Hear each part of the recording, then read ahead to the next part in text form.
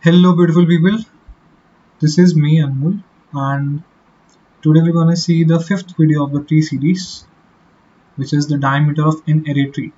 Now this is a part of a continuation series. This is not a separate video as such. A previous video I made on a problem called diameter of a binary tree. So if you have not seen that video, so this video might not be that clear to you. So my humble request would be to see, or to all of you watching this video, to see the previous video first, then come to this video. Okay, so about this problem, uh, this problem is similar to that problem. The only difference is that instead of two nodes, a particular node, two children, a particular node that can have any children. Let's suppose it can has n children. So what we have to do, we have to find a diameter of that tree, which is not a binary tree, which is an N-Ary tree. Well, basically a particular node can contain n number of children. That's the only difference. But the problem is pretty similar. Okay, so I'll just sum up this video pretty quick. So what we have to do, when we had a binary tree, so we basically calculated two things. If we are on a particular node, let's suppose n, so what I was calculating in my previous video was what's the maximum depth, what's the maximum path from that root to its left side, and what's the maximum path from that root to its right side. And I was basically storing the maximum value of that left plus right in the answer variable, and the function was basically returning the length. The function basically was returning the maximum height from that particular node, but I was storing the answer in a separate global variable. That was the logic of the previous problem. Okay, so now what we will do in this problem now, will basically, since a path can go with only two, let's suppose if I have a root and if I have to choose a path, so the path will only have two directions, two routes. It cannot go from it cannot go like this. It has to go either like this, or either like this, or either like this.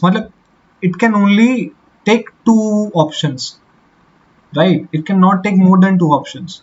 So since in the previous video I was basically checking left and right, in this particular video I'll basically check maximum height from that particular root, from that particular node, and second maximum height from that particular node.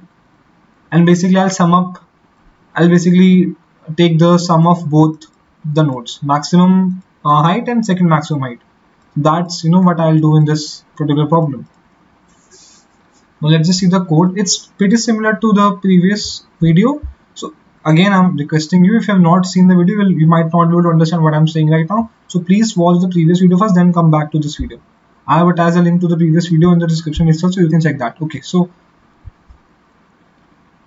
if we are seeing the code is again similar. For basically, I'm checking for every children here. For every node, basically, for every particular for every node, let's say I'm basically I'm basically treating every node as root, and I'm going to its children one by one, and from every for every path I'm checking if it's a maximum. If it's a maximum, then I'm storing as the maximum, and I'm storing the second maximum. This is the logic of storing the maximum path and second maximum path.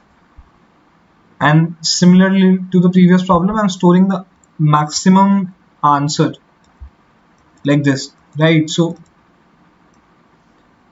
this is pretty similar to the previous video. I don't know what I'm saying.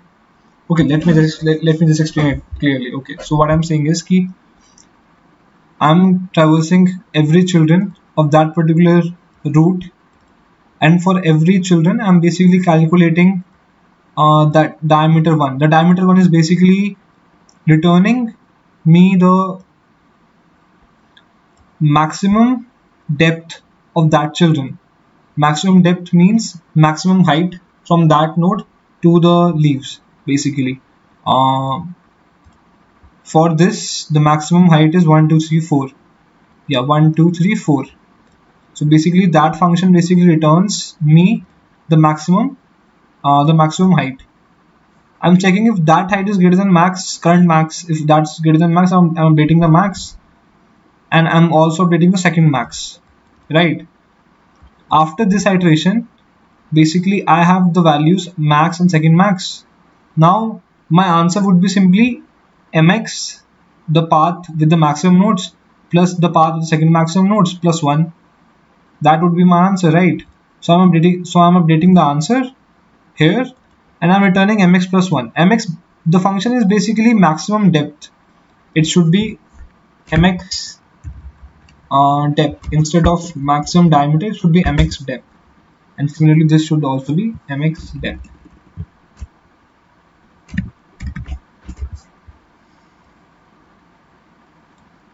Yeah, mx depth. Yes. So that is the whole logic of this particular problem. Sorry about that. This should be mx depth. The logic is similar to the previous video, so please check the previous video. Yeah. Okay, so I think the problem is not very difficult. If you know how to calculate this, how to solve this problem, you obviously know how to solve this particular problem. Yeah. So the logic again is key second max, then max, then basically instead of left plus right, I'm doing maximum plus second maximum in this case. That's the difference. That's the only difference between the codes. I'm storing this in basically, yeah. So yeah, thanks for watching. If you have any doubts, you can just post your doubts in the comment section, and I'll basically reach out to you. Yeah, and bye everyone. Bye.